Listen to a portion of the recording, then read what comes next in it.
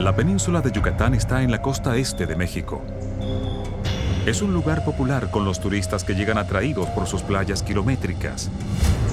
Pero a poca distancia de este paraíso, hay una espesa selva interior que alberga algunos de los animales más mortales del mundo.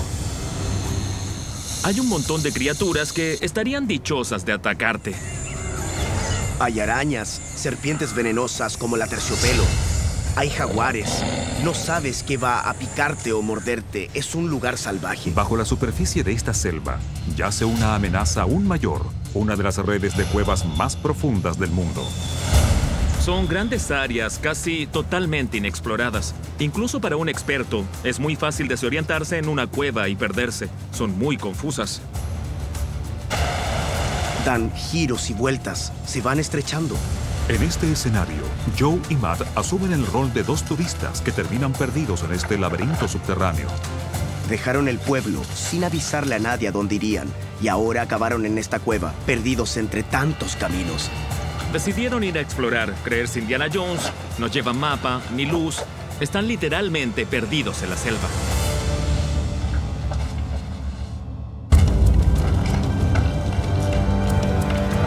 Está más oscuro que la mía.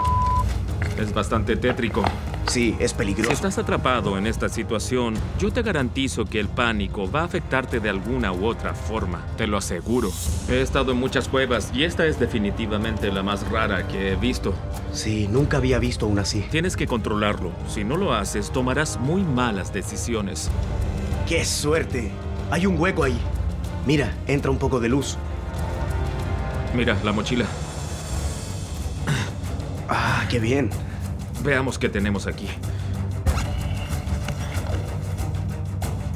Protector labial nuevo. Son lentes. ¿Con aumento? No sé, revísalo. Oh, sí, con aumento. Te veo gigante. Pantalones cortos. No es mi talla. Hay algo en el bolsillo. Un mapa. Una botella de aceite bronceador. Está rota. Toalla de playa. Es todo. Estos exploradores estaban en la playa y trajeron su equipo de playa a una cueva. ¡Qué idea! Deberían tener un par de linternas. Ni siquiera hay una ahí. No hay mucho material. No hay cómo salir por ahí. No es una buena opción. La única forma que se me ocurre de salir es explorar uno de estos túneles. Pero no podemos ver. En esta cueva, andar por ahí sin luz es lo peor que puedes hacer. Entonces, ¿cómo hacemos fuego? Pásame esos lentes. Pienso que con este poco de luz que entra por el agujero, podríamos concentrar la luz del sol en un punto y encender el fuego. Aún si lo logro, necesitamos una antorcha. Si encuentro una rama, cortamos la toalla. Podría funcionar. Hagámoslo. Bien. Primero buscaré por dónde llega el sol. Hay árboles arriba. Con suerte encontraré una rama de buen tamaño para hacer una antorcha. ¡Qué bien! Algunos escombros de afuera cayeron aquí. Pero necesito algo mejor. Esta está podrida. Servirá.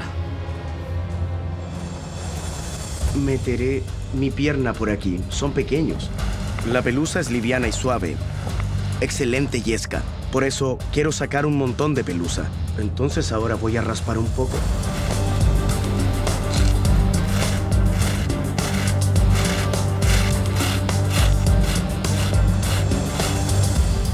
Tengo algo de pelusa aquí. Es un material liviano y suave. Servirá como yesca. El siguiente paso es tomar esos lentes, juntarlos para duplicar el aumento. El truco será estabilizarlo. No sé cuánto tardará en prender. Podrían ser 30 segundos o 30 minutos. Para concentrar la luz del sol y hacer fuego, los cristales deben ser convexos para dirigir la luz del sol hacia un solo punto donde se concentran. Estabilizar los lentes ayudará a aumentar el calor hasta que la pelusa empiece a humear. Esto solo funcionará con sol. Veo unas cuantas nubes, así que habrá que hacerlo pronto. Si la rama está firme, será más estable. Es muy importante porque quiero que el calor se concentre en un solo punto.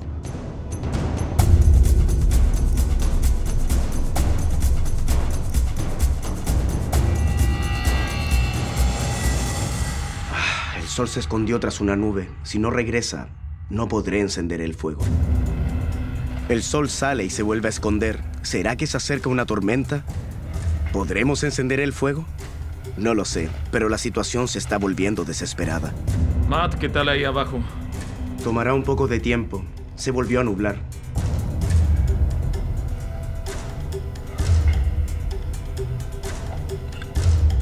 El sol está volviendo a salir. Ya está casi listo. La yesca hace una buena combustión inicial, pero ahora necesito un medio secundario para llevar ese fuego.